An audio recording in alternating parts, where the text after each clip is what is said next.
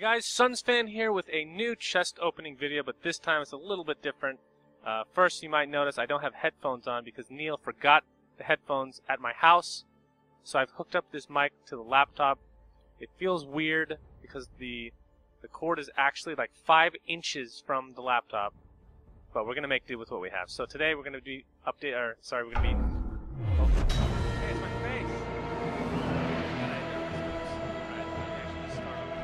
So, a new chest with actually, it's an immortal chest. So there's some legit items, and I want to show you exactly how to get there because it's not the most intuitive. So this is the front page of the store. You'll see a featured treasure spotlight here. It actually shows a picture of somebody, one of the personalities. And I couldn't find anything else other than if you go to items, autographed treasures. And this shows every single personality that's here. And I believe you can buy the treasure chest for $4, but if you pay an extra $1, it goes towards whoever's face you have in your inventory, if that makes sense. So we have a ton of personalities, so you can support them as best you want. There's 2 pages there. You see my beautiful face right there. And I think there's 3 pages, if I'm not mistaken. Okay, my God, they've added so many more. Holy crap. There's a lot of people here at TI4, I guess. Okay, actually it is 3, so it's a max of 3. So, I have purchased 5, because there's 5 items in this chest, and I thought it would be a little bit greedy to have my face on all of them, so we're going to switch this up a bit and put Cinderin's face as well, so it should be fun. So let's go over the actual items in this chest. I believe that these were made by Valve themselves, so there's no actual workshop artist behind this. I could be wrong, but I'm 99% sure I'm right.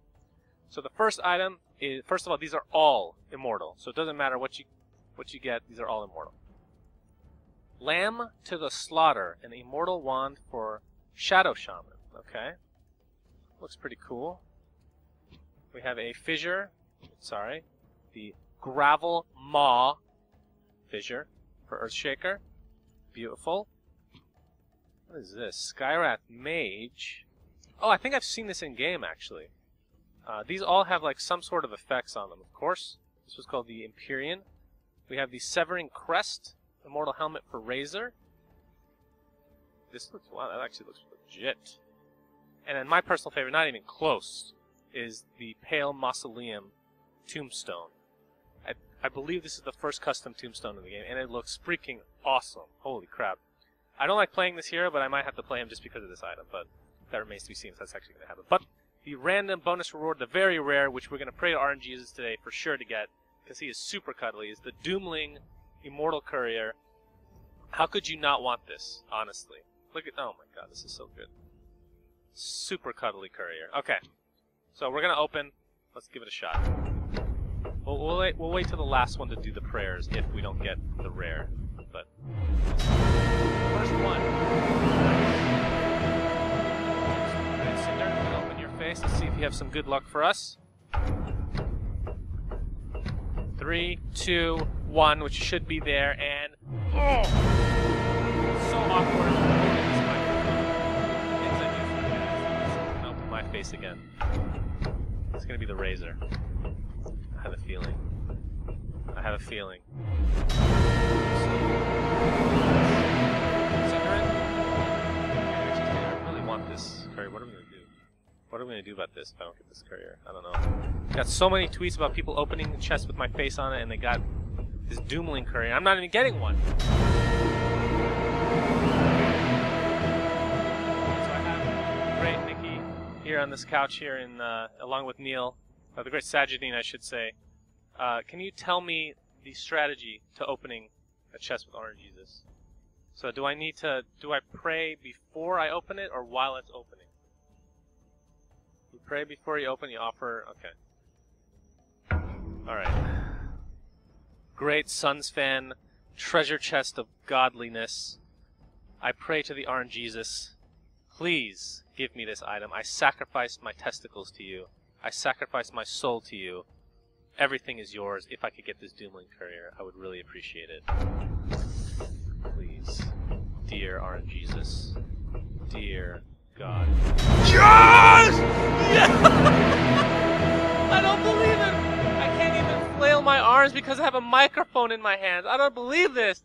How is RNGesus so beautiful? Oh my god. Oh, I feel so happy. So, as you guys can see, it only takes 3 chests with my face on it to get an Immortal Courier. Synderen's face doesn't work, but you should still support him because he's an awesome guy. Anyway, thanks for watching. And the funny thing is, this is the first time I haven't actually said what the chest name is. Let me see. I actually can't even look at it anymore. What'd you say, Neil? Neil's talking to me. What about it? Oh, that's right. One last update about this. So, in fact, if you look at this here, I believe if I how do I look at the... Oh, that's right. So you guys can see when I highlight it, it shows an autograph by me, or autographed by... So by me too. Or autographed by Synderen. The cool thing, I'm pretty sure this is going to be added. It was supposed to be today, but it hasn't happened yet. We're going to go in and actually sign our names, like literally sign our names, so it should show up eventually for people that buy it on the actual thing that you're seeing here. So I think that would be a really cool addition. I'm hoping that they get it done, but don't quote me on it, but I'm pretty damn sure that's going to go in the game. So yeah, that is it. That is the Immortal chest for the TI4, or one of them, I guess. No, I'm sorry, that's the only Immortal chest. There's going to be other chests, of course, for TI4, but I don't believe they're Immortals. Anyway, thanks for watching, guys, and it's interesting to see how much support all these other casters and personalities are going to get. I think it's a really cool thing Valve's doing to give them a little extra income, so anybody you see on this list, be sure to help them out if you want to support them. So thanks for watching. Till next time, Dotacinema and RNGesus.